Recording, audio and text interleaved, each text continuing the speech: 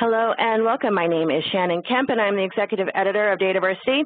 We'd like to thank you for joining this DATAVERSITY webinar, Metadata and the Power of Pattern Finding, sponsored by Objectivity. Just a couple of points to get us started. Due to the large number of people that attend these sessions, you will be muted during the webinar. For questions, we will be collecting them via the Q&A in the bottom right-hand corner of your screen. If you'd like to tweet, we encourage you to share highlights or questions via Twitter using hashtag DATAVERSITY. And if you'd like to chat with us and with each other, we certainly encourage you to do so. Just click the chat icon in the upper right for that feature. As always, we will send a follow-up email within 2 business days containing links to the slides, the recording of the session, and additional information requested throughout the webinar. Now let me introduce our speaker for today, Leon Guzenda. Leon was one of the founding members of Objectivity in 1988 and one of the original architects of Objectivity database. He currently works with Objectivity's major customers to help them efficiently develop and deploy complex applications and systems that use the industry's highest performing, most reliable database technology. He also liaises with technology partners and industry groups to help ensure that Objectivity remains at the forefront of database and distributed computing technology. And with that, let me turn the webinar over to Leon to get us started. Hello and welcome.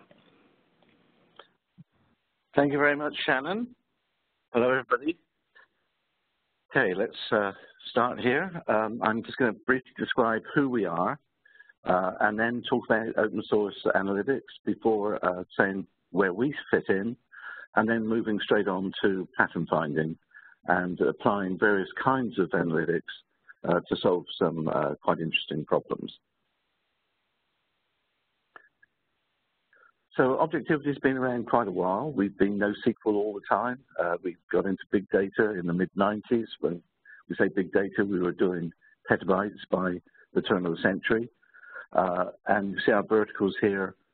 We tend to specialize in complex distributed scalable database applications and graph analytics, which has become an increasingly important part of our customer base.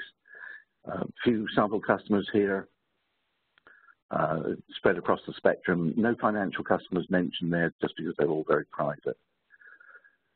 So let's get right into talking about data analytics. If we look at open source analytics, I'm sure you'll all be familiar with this stack here. And we have Spark and Kafka, Storm, various mixtures of those things, or Hadoop. Workflow control with Yarn. And then the well-known players at the bottom here, all of whom we partner with, by the way. And then you run analytic components like MlLib or GraphX in conjunction with visualization tools.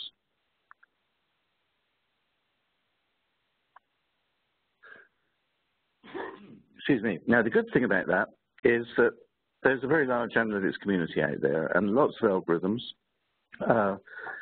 Some of them overlap a lot, but we do know that the model works at scale because that's how big data came about. People had been running things in high-performance clusters or on supercomputers, and now, of course, the paradigm has shifted somewhat to shared nothing. But those other technologies still have a large part to play. The great thing is that the startup costs are low if you have people who understand technology. And it tends to be very cost effective, although there are situations, of course, where a dedicated machine can be more efficient, as it's been shown by many benchmarks. From our point of view, what we noticed was that most of the analytic algorithms are based on statistical conditions, a correlation, clustering like k-means, or filtering, setting thresholds. And the graph algorithms out there mainly tackle theoretical problems that came about in the, let's say, the social network era. So things like centrality, page centrality, all those algorithms are very well understood. Then in the big data environment, Hadoop was set up to deal with files primarily, not with the metadata. And so although almost all of the platform specialists now are adding tools for dealing with metadata, they're almost all focused on the technical parameters. So they know the name of the file, when it was created, when it was last updated, how many records there are in it, that kind of thing. But they're not looking inside the files and getting the semantic content out of them. And that's really where we come in. And I'm going to assume that in all these cases, the metadata that's in our graph has been extracted from somewhere. And most likely, one would have used a tool from one of our partners, someone like Talent, to get the data and blend it and then insert the metadata into the graph. The good thing about all this being object-oriented, of course, is that you can have high-level concepts, with the highest level being the vertex, the nodes, and the edges, the connections between them, and the properties, the fields, if you like, that go in the vertices and edges. But then you can inherit from those things and do all the things you would do with a normal object-oriented language. And so that tends to be very good for dealing with lots of variants.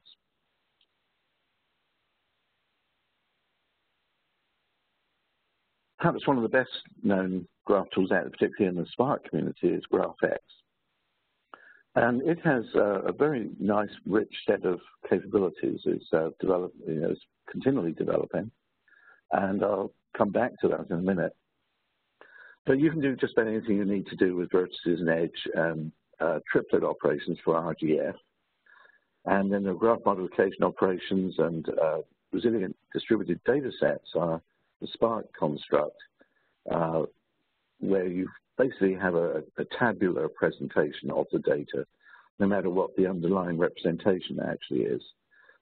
You then have to perform join operations to do any kind of navigation or pathfinding. There are iterative graph parallel operations and triplet operations. We'll see some of those in operation later. And then things like PageRank, connected. Connected is very useful for finding things like islands. Now, recently, RDDs were enhanced with things called data frames, which put a schema there. And graph frames are more oriented, as the name suggests, to graphs. Excuse me. So one of the most particular things about graph frames is that there's a facility called motifs. There's a little structure which is a subgraph. And that will come in useful, particularly for things like islands. However, if you're trying to do very efficient pathfinding and very complex navigation where you want to include only certain node types or exclude certain node types or the edges, the connections between them, then it becomes less efficient. You're doing lots and lots of implicit join operations. And the good thing about Spark, of course, is these things can occur in parallel, but graph finding operations need at some point to find the shortest path or find all paths, and there's no easy way to represent that in a straightforward tabular structure. So that's where we come in. We are dealing with complex objects where relationships are first-class citizens, and we specialize in ultra-fast navigation and pathfinding. We're not limited by the amount of RAM. So many of the dedicated boxes out there rely on RAM. We don't. And because we're a distributed database with distributed processing, we scale and perform really very well. That's all I'm going to say about our product for the moment. Everything's distributed, and ThingSpan fits in up in the top right-hand corner there into this open environment and provides the metadata store and the very fast pathfinding and navigational access. You can store the data either in HDFS or in POSIX, just depends on what your environment is. It's distributed from top to bottom, so this is kind of unique. Spark, of course, is distributed. The worker nodes are our clients. We have a distributed database which fits neatly into the HDFS distributed file system. So it's very good at load balancing. You can scale out and scale up. And then what we do is we provide this REST server and we provide these APIs so that you can perform these various kinds of computation analytics. I'll skip past this. This just shows the components. Let's get right into pattern finding. which is the core of what this session's about. So I mentioned before that we noticed that most of the analytics out there were using things derived really from the business intelligence world, leaving aside scientific data, which tends to be somewhat different. But they're basically statistical. And you're trying to find relationships between parameters. The kind of thing you might be looking for is, let's imagine that I'm a credit card company, and I decide to change the interest rate on certain kinds of transactions for 3 months in a certain demographic or area. What I want to do then is come back later and find out whether the number of transactions or the value of the transactions increased, and more importantly, whether we made more or less money out of that little adventure. And that's great. And a lot of analytics is about statistical correlation. But graph pattern finding tends to be rather different. You can find outliers. These become very important in different kinds of pattern finding. And you can do that with SQL or with MlLib components, things like k-means. But then you start wanting to do navigational queries to explore out through the graph, perhaps selectively, or you want to do pathfinding queries to find the shortest routes or the most effective routes between things. The order in which you apply these different techniques depends entirely on the problem.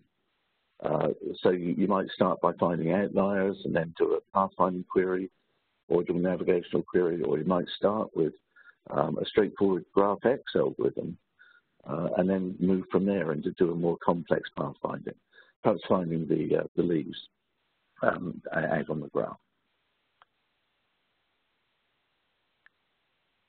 As an example of pathfinding query here, here's a very simple schema. The vertices are city objects, and the edges, the connections, are these link objects. The many relationship there. The mode would be something like road or rail or air or water, how long it takes to traverse it typically, and the cost. Oops, excuse me.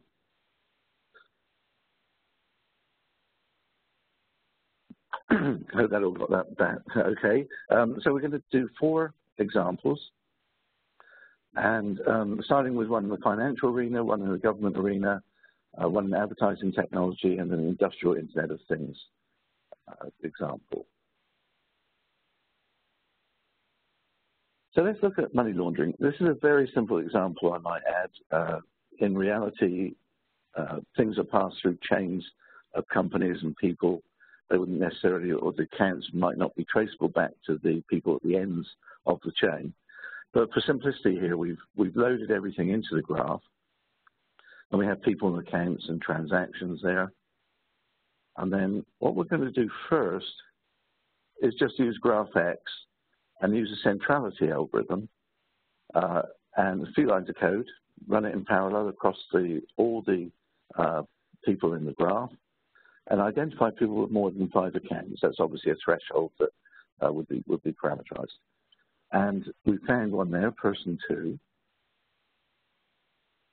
So the next step is to explore the graph from there and see where the transaction trail ends.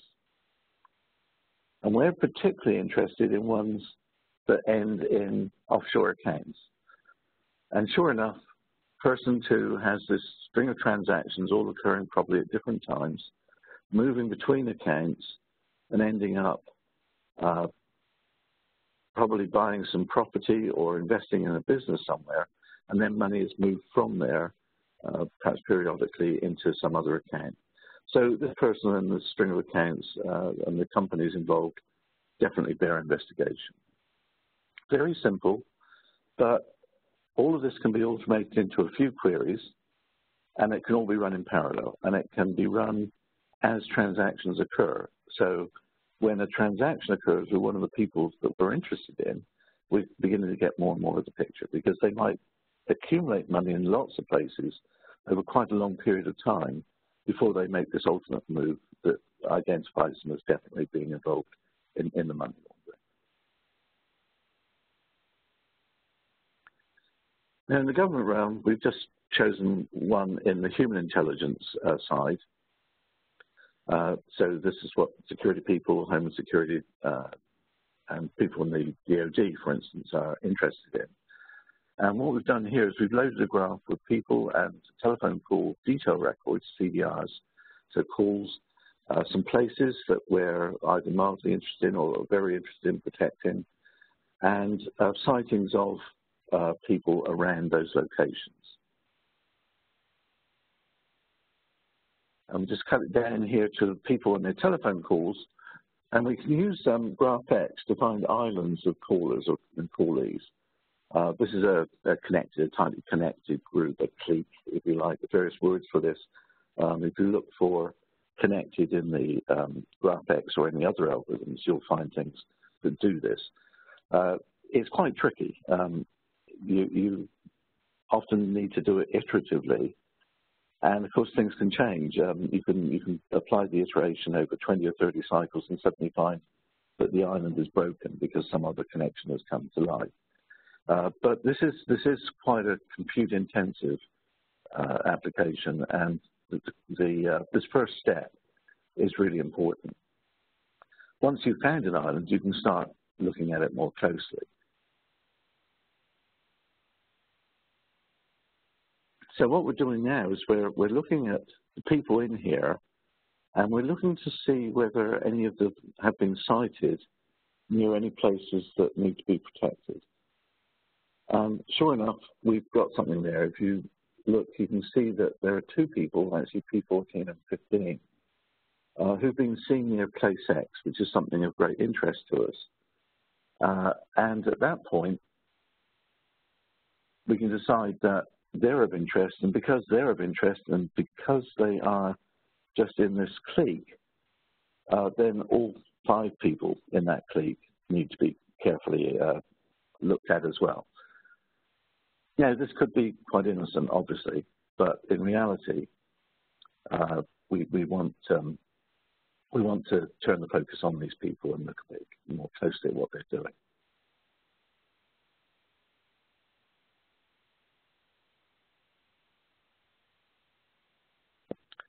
That's interesting. Something went very blue here, so I'm not sure why that went blue.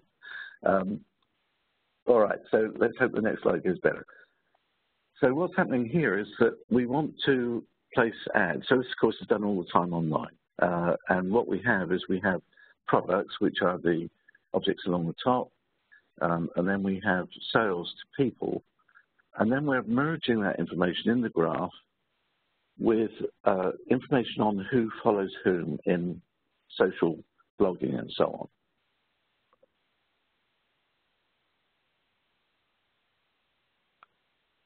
And it still remained blue. I'm not sure why it's remained blue, but the star there shows us what we're going to focus on. So we're going to focus on product PR2, and we're going to look and see which of these bloggers bought PR2, who also have followers.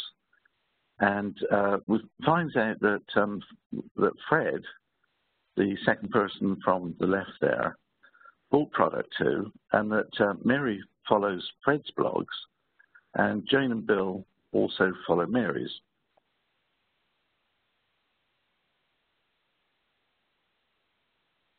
So, if you're the advertiser, you wait until you see Mary, Jane, or Bill pop up on your site or on one of the sites where you're paying for adverts, and then you put a very subtle message in front of them to go buy product 2, or you make an offer to offer them a discount or whatever it's going to be. But this is very straightforward. This needs to run at very high speed. Generally, in this kind of application, the initial investigatory work would best be done with Spark and working out the social graph and so on. And then the positioning, so that you can present the correct adverts to people at the right time. That would probably be cached pretty much in memory, waiting for the opportunity to display it instantly, because you have very little time in the displaying of a page in order to put this information in front of people and present the case properly. So it's a mixture of pre-planning and using Spark and, in this case, quite straightforward navigational queries, and then combining it with the server technology that will present the ad at the right moment, which again is going to be very heavily memory dependent.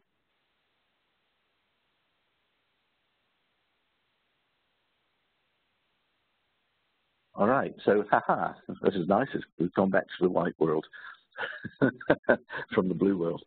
Let's look at another one. Now, there are many areas in the industrial Internet of Things.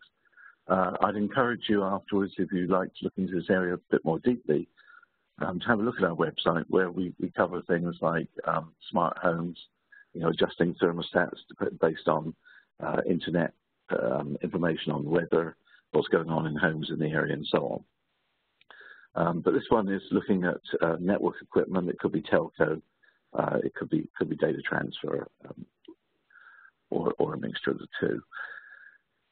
So we load all the equipment detail in and the links and the loadings, the percentage load on those links into the graph. Now this will get updated gradually over time, but in reality, apart from adding new subscribers, add at the edge, not much changes in major networks on a minute-by-minute basis, other than routing, but you don't necessarily add major pieces of equipment every 5 minutes.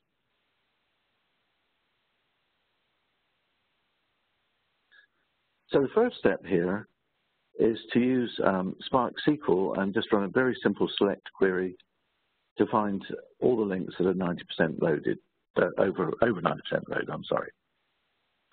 And we found one right there between E22 and E31, 32, and 33. And it's link number 6. So now we do a more interesting navigational query. And we go out in all directions, basically, but in both directions, back to the left and to the right, looking at it from this perspective, to find the leaves of those subgraphs. And the reason we want to do that is we want to find out where the traffic's originating. Now, in a real telecom network, what happens is that individual pieces of equipment have thresholds set locally, and if things go wrong, they raise alarms. And the alarms are transmitted out to management servers that will reroute, turn on more equipment or reroute things. However, those things, by and large, work very locally. So when the box is overloaded, it knows there's another box next door to it, so it will switch that one on. That may not be the best thing to do. It may be better to completely reroute things through another city or a completely different set of equipment. And that's actually what happens here, because once we've found that the data is coming from a couple of places and ending up, sorry, it's coming from one place at the right-hand side there and ending up a couple of places on the left-hand side, then we can decide what we actually want to do about it. And the diagnosis is pretty straightforward. We found, in this case, we're pretending that someone's loading very high definition, ultra high definition TV video from coast to coast. And so at certain times, probably periodically, if it's a popular program, for instance, the equipment's going to get overloaded. So we can go into predictive analytics as well. But for the moment, all we need to do is switch on this other link, and then some of the traffic will automatically reroute. Because the boxes individually will look for the most available route to send data out. So the solution here was actually very, very straightforward. But the graph query in its own right is quite complex. In a real network here, we're probably talking from end to end, maybe 30 to 100 hops. And running that kind of query on a traditional database, a relational database, or actually most NoSQL technologies, is going to involve a lot of lookup operations and join operations. So if you have a graph structure underpinning all of this, or if you can load it all into memory, which is quite often possible with Spark, then the thing's going to run a great deal faster.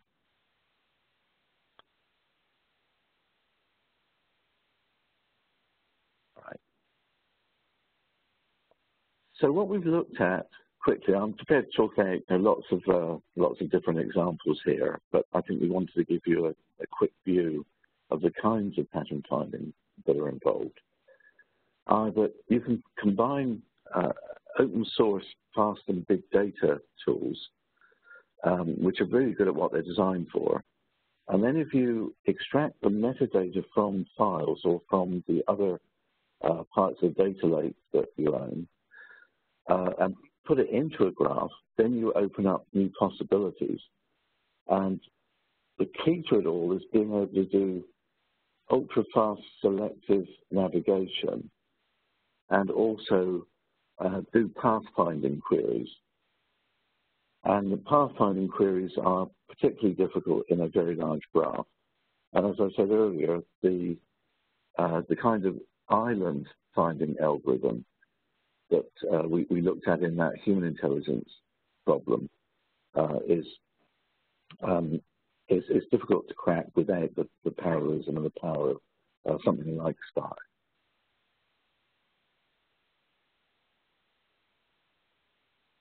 Now with that, I think there are a whole lot of questions here, and it's really where we want to spend our time.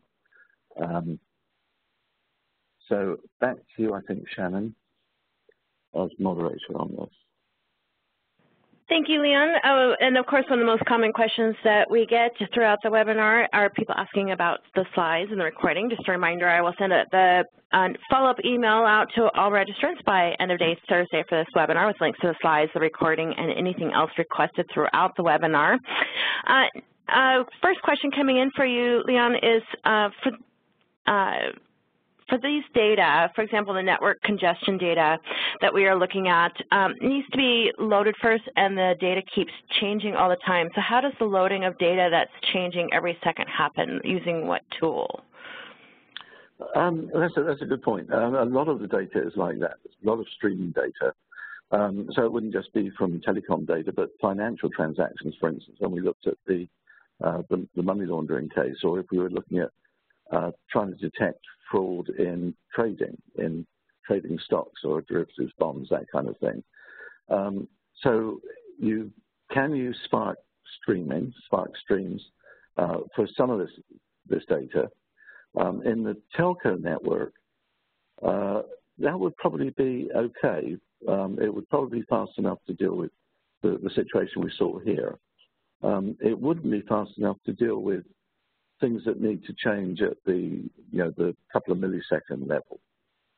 And those things can happen in telco networks, particularly if alarm swarms occur, or if you have some large event in an area and the local equipment gets congested.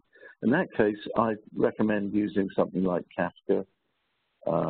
We have a proof of concept, for instance, that deals with a financial case, and it's using Kafka to take the incoming financial transactions, data about the transactions, and then it's using the queuing mechanisms in SAMSA to divide up the work in order to load it into the graph in real time. So, or near real time, obviously there are IOs occurring. And because in our particular situation, we can either load things in consistently with ACID transactions, or we can pipeline things so that they enter the graph, aren't necessarily visible to everybody until everything's been connected up. So I'd say a combination of Spark Streams, Kafka, Kuhn, there are other open source technologies out there as well which will deal with the fast-moving stream, are important. And in a real system, besides just doing the analytics in the background, so to speak, you'd probably put algorithms and thresholds and triggers into the front end of the stream, do some complex event processing, and then take information from those triggers to enhance the graph as well. one of the things right back near the beginning, I showed a picture where you saw the open source things and you saw Kafka streaming and you saw ThingSpan there. Well, rules get derived and parameters change.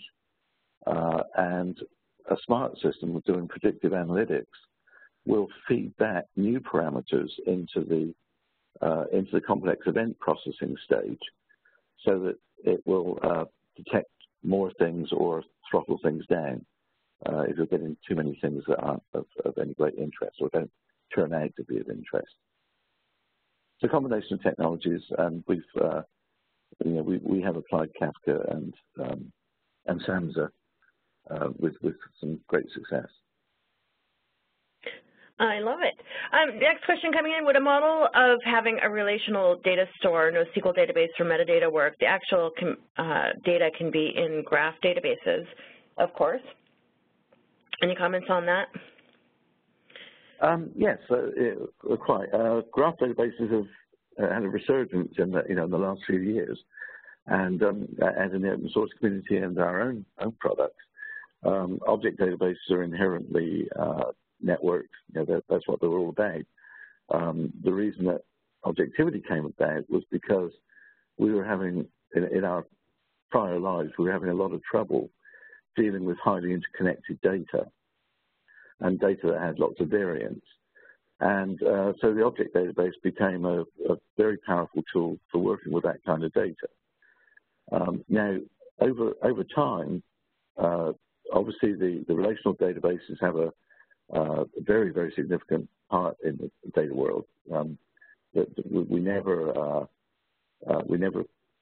say that we compete in any way with the relational databases because that's not our aim. And I think the NoSQL players, the fact that there are so many of them now, are a testimony to the fact that not everything fits neatly into tables. And document stores and key value stores and so on all have a part to play, but they play in different parts of the spectrum. And the graph databases, by and large, so far, most of them don't scale that well.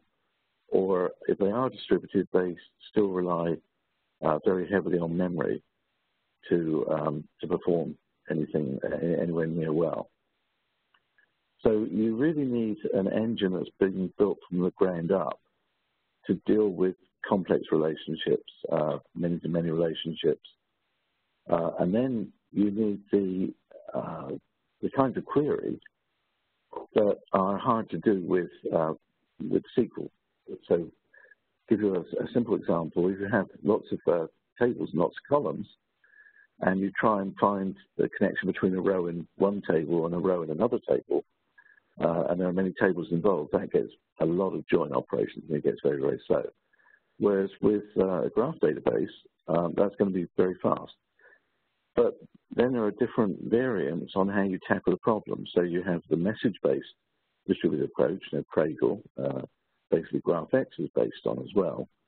And then you have the single logical view distributed database, which is what we supply. So I think you do need to look carefully at latency, at how quickly data is coming in, whether it's mainly read-only from that point on, or whether it gets changed a lot, the length of the paths if you're pathfinding, the numbers of different kinds of vertex and edge that might get involved in a path. And then you've got these graph-wide problems, if you like finding islands. Finding the span of the graph is important in some applications, where you really need to go very highly parallel and apply a lot of computing, and there'll be a lot of I/O involved as well in that kind of problem. Unfortunately, and I love all the questions. There's no one. And here we've got quite a few coming up. So, can you describe the metadata you're speaking of and how that gets captured? Right, yes. Well, the metadata can actually be any kind of data that you can extract from the data that's at your, in your resource. Let's take an example. Let's suppose that you have video streams being captured off of cameras somewhere, let's say in a big facility, in an airport. So the video streams themselves can go very neatly into specialized storage structure or straight into HDFS as files. You can chop them up, into 5-minute segments or something. And you obviously want to record, what those segments are, so you can go back and put them together in the right order, and so on. But then let's imagine that you also have face recognition algorithms, or gait recognition, where you're looking at how people walk, which is a characteristic of individuals. So those algorithms will run looking at the data at the front end. Some of them will take quite a bit of time to run, and then they'll extract information which will be like fingerprint information. It'll be condensed into some little structure, which in itself might be a little graph structure.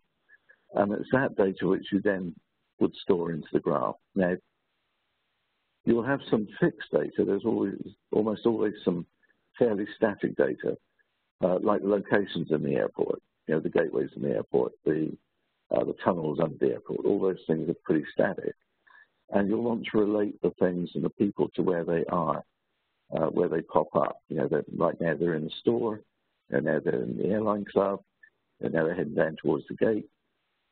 Oops, they just went through a door somewhere that goes out onto the concourse. That's not good.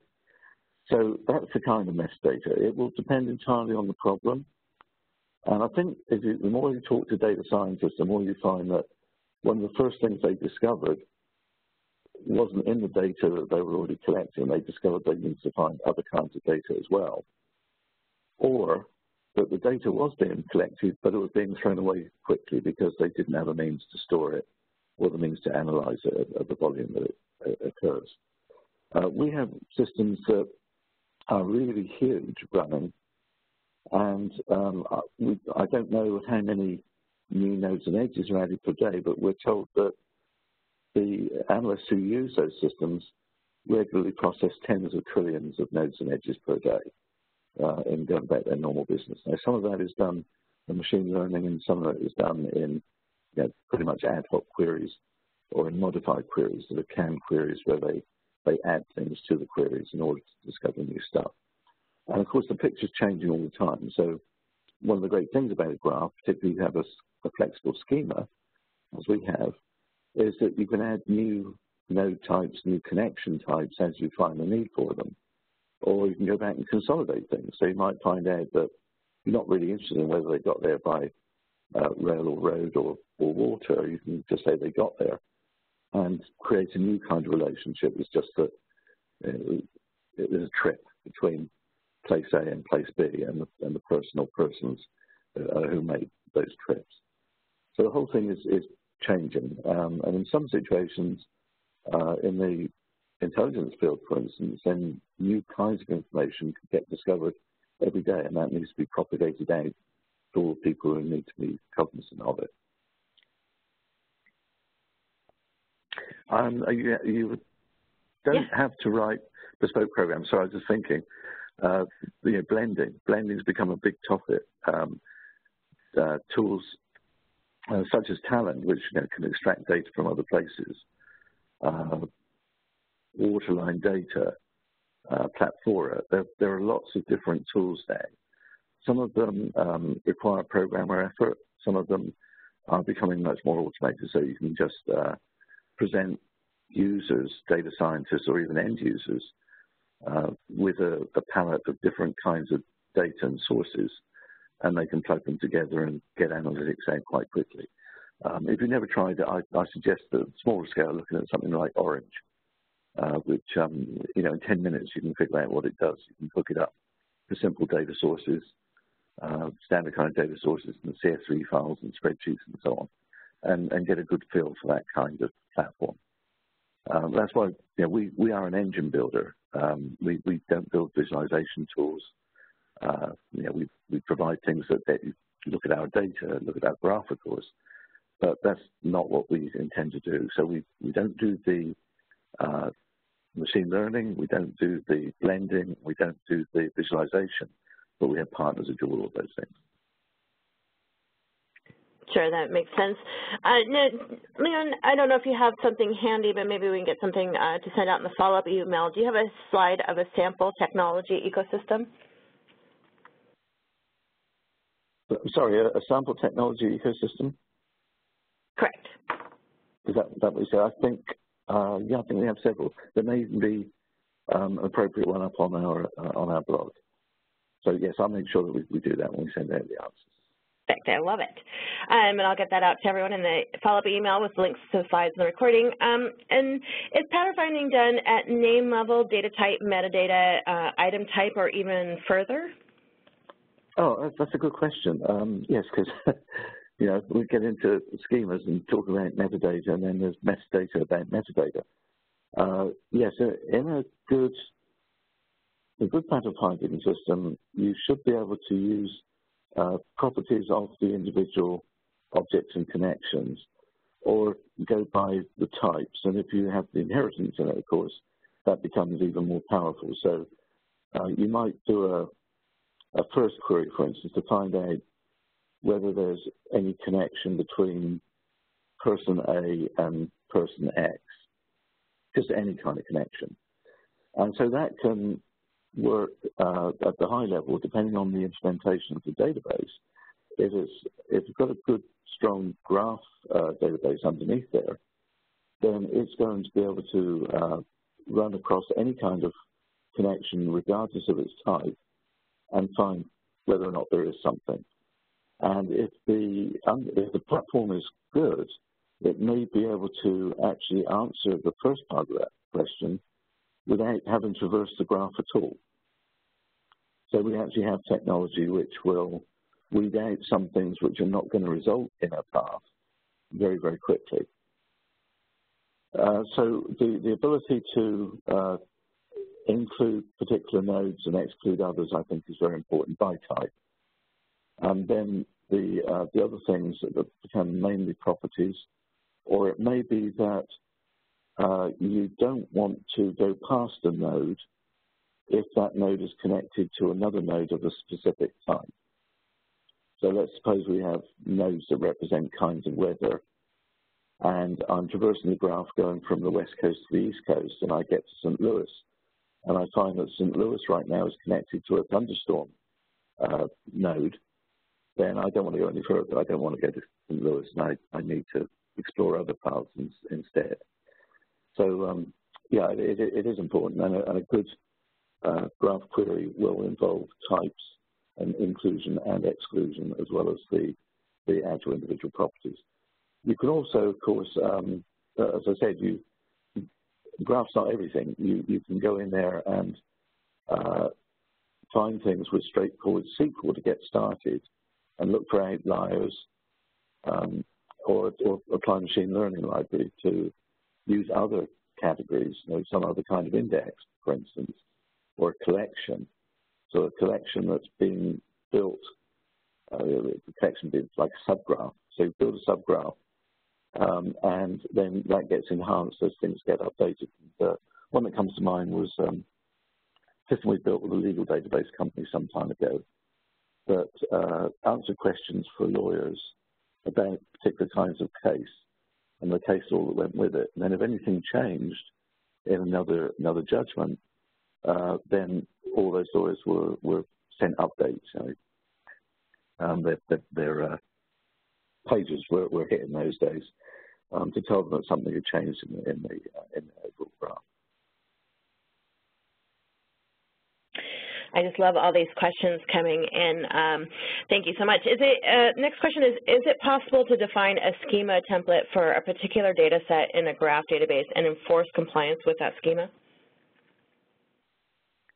It depends entirely on what you decide, how you decide to store the data. If you're putting it into some kind of unstructured data store, you'd have to recognize a type and apply the rules yourself. If you're putting it into any kind of database that has a schema, then it will enforce rules on types. And particularly on the connections, in our case, for instance, all of our products will enforce cardinality rules, and the connections have to be now of known type unless you're using just a generic link. So I'd say a good graph database will definitely raise flags if you try and put the wrong kind of connection between things. If you try and store something you don't have a schema definition for it, you're going to get an error as well. But the good news is that you can then handle that as an exception and decide whether to add a new inherited class or create an entirely new class. Sometimes those things require human intervention, otherwise they can get out of hand. You know, if you think of a set of data that's got 20 components, you know, how many different object classes can you make out of those 20 components? If you let the machine do it automatically, you may end up with a graph that doesn't tell you as much as you want.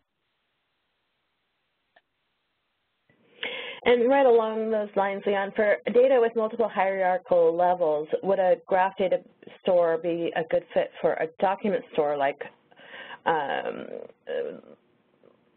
well, just would a graph store, data store be a good fit for a document store? Yes, in general, document databases have their place. They're geared to store chunks of text or structured text these days, and they have generally relatively few connections between the documents. You know, it varies a bit, obviously, with scientific documents where you might have 100 references. But in most cases, you've got a bunch of data that lives together for most of its life, and it has some connections to other things. And a document database is perfectly adequate for most of those kind of problems. With an object or graph database, you can break the thing down into smaller components, and you could even break it down to the word level, literally to the word, so you've got connections from the word to all the sentences that use that word. What you've got to watch out for is the balance of the kinds of queries you're going to do, particularly graph queries, and the amount of IOs you're going to do. Let's imagine that every node, the main data type I have is large. Let's say it's a 40 gigabyte video, for instance. If I can store the 40 gigabyte thing, and I can store another one next to it. Now, if I come and store the connections are going to have to go somewhere else. And so it makes sense to leave the data where it is, and then just take the metadata, so the name of the video, and then any other things you're interested in, you know, who are the characters, who's the cast, who's the director, all the kind of metadata you find in something like IMDb, for instance, a very good application of graph online. And then you can ask very interesting questions of it without having to go and do all the IOs involved in pulling up the individual objects, the movie objects, because clearly that's not necessary until you've refined the search. This next question is very specific to the Objectivity database. So how much integration work is necessary for Objectivity APIs to use Spark, RDDs, data frames, and data sets?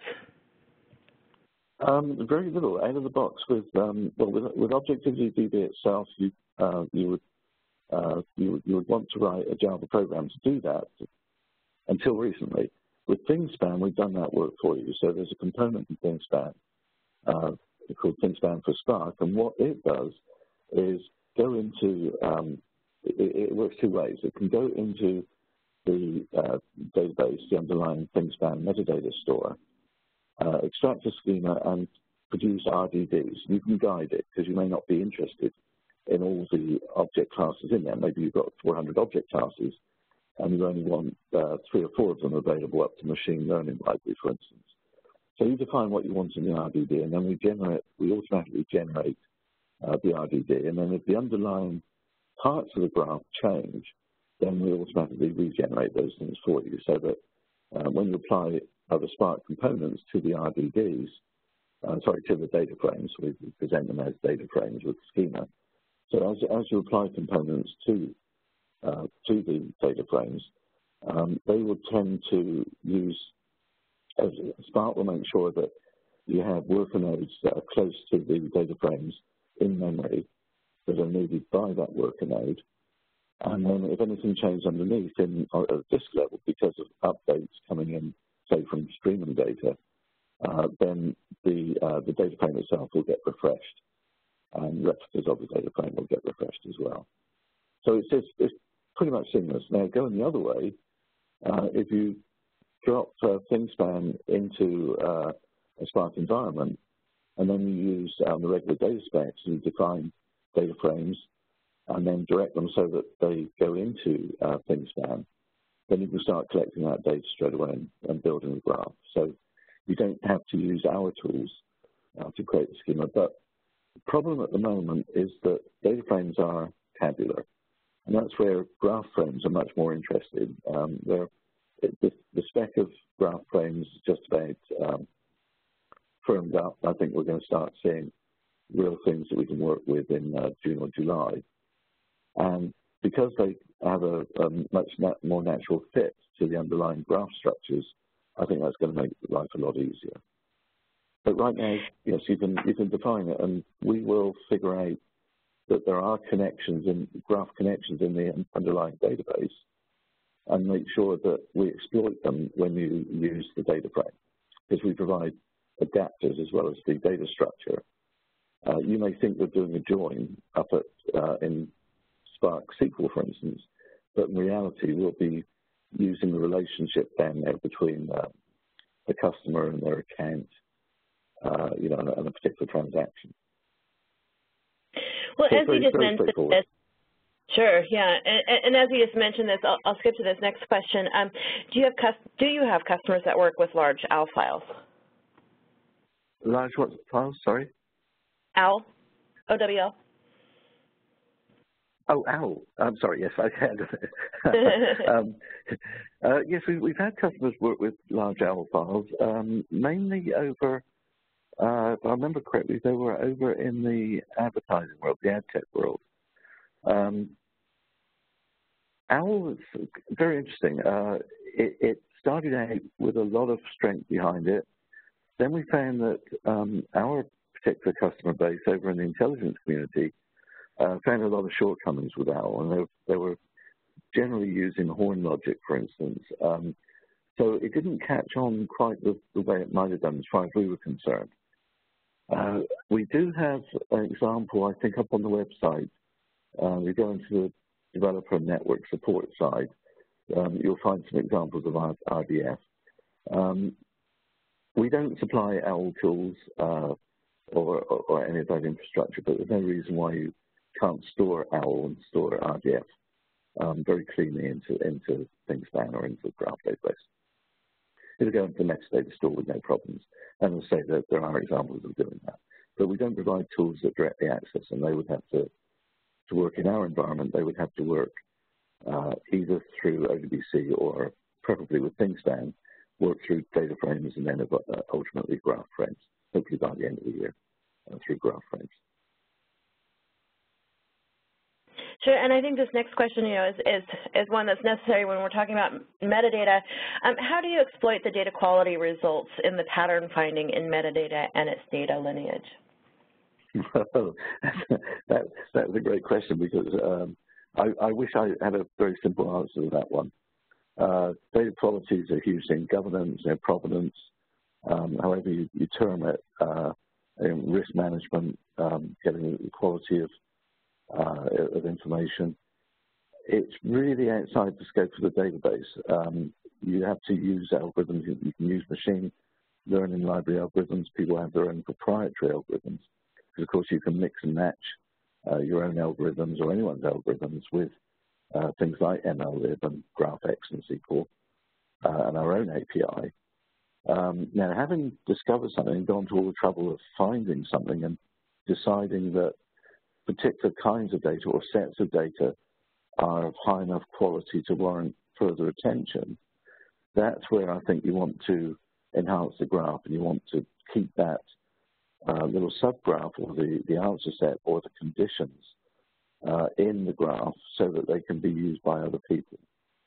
And I think this is becoming increasingly important in a lot of domains now, and particularly you have self-help data scientists setting things up make things available to users, and then users going in and trying to find stuff for themselves. Because if left to their own devices and without guidance, they are likely to find a lot of false information. I've seen there's a lovely site up on the internet somewhere that correlates anything with anything. You can tell it to find things that correlate with the price of cheese, and it will come up with all sorts of very interesting looking things that correlate statistically but have no meaning whatsoever in all probability. If you'd like to address that in a little bit more detail, by the way, then please just ping us at info@objectivity.com, and our people will read everything to me or the right person here, and we'll get back with some specifics and tell you what people have actually done using our products. Yeah, sure. Or that we've seen. Sorry, that we've seen in academia or whatever. So, but very happy to help out. Yeah, absolutely. And if Anna or Alyssa wouldn't mind following up, sending me that link, I'll make sure that gets in the follow-up email as well. There's certainly some requests for that. Can you run, well, actually, let me stay on the data quality one more a little bit. What is it about data quality trending results to it? I'm not sure I fully understand the question, but. Well, it's a matter of selective and adaptive filtering, I think, more than anything. So you may, I think one good example of this occurs in data and telco networks. You have a particular device that goes down and it's got 10,000 people connected to it, and that causes a swarm of alarms. And so that can ripple out. You get a real ripple effect through the network if we don't clamp it down quickly. And so it's very important to detect thresholds. And if it happens, and it happens frequently, then you want to go back and look at it over a longer period of time, try and figure out what triggers these things and how to prevent that occurring in the future. And we saw a good example of that a few years ago back on the East Coast when the electricity grid went down. It would have been preventable if there had been some coordinating body that was able to catch what was going on at a system-wide level. Of course, there wasn't. Individual utilities were dealing with their own point problems. Once you've obtained a good filter, though, then it can get applied at the complex event processing end. Or you can go back by deep data mining using machine learning and either decide to exclude some kinds of data or just aggregate them. There's one field of interest here that's worth looking into that's still evolving, and that's the field of granular computing, which is really a mathematics discipline. But I think it's very, very interesting because it's certainly, I think, going to be beneficial in handling some of the data quality problems that we see. All right, well, we just have 2 minutes left. I think I will, so I'll throw out one more question to you, Leon. I'll get the rest of the questions to you that we didn't have time to get to today for any follow-up that you want to do. Can you, just going back to the OWL, can you run inferencing programs that operate against an OWL file to determine erroneous data and project missing data?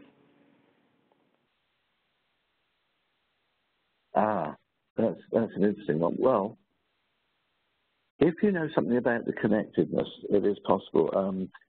From my own experience, whenever we have taken data from some of the traditional databases or from NoSQL sources, then you find a lot of ambiguity. So you'll find things that are connected that shouldn't be. This is particularly the case where humans are involved, by the way. So people have to fill in a form online, and they don't know the answer. It could be a contract code, for instance. You're a manufacturing company or a sales company. They'll make one up, and so you get all these false bits of data in the system. So I think it is. I think this one deserves a longer answer. So if you don't mind, I'll punt that one and we'll answer it in the follow-up. Sure, I love it. Leon, thank you so much for this great presentation and for the Q&A. And thanks to all of our attendees for being so engaged in everything we do. We just really appreciate all the great questions coming in. Again, I'll get anything unanswered over to Leon. And thanks to Objectivity for sponsoring today's webinar. Just a reminder, I will send a follow-up email by end of day Thursday with links to the slides, the recording, and all the additional fabulous information requested throughout the webinar. I hope everyone has a great day. Again, Leon, thank you so much. Thank you, Shannon. Bye, everyone.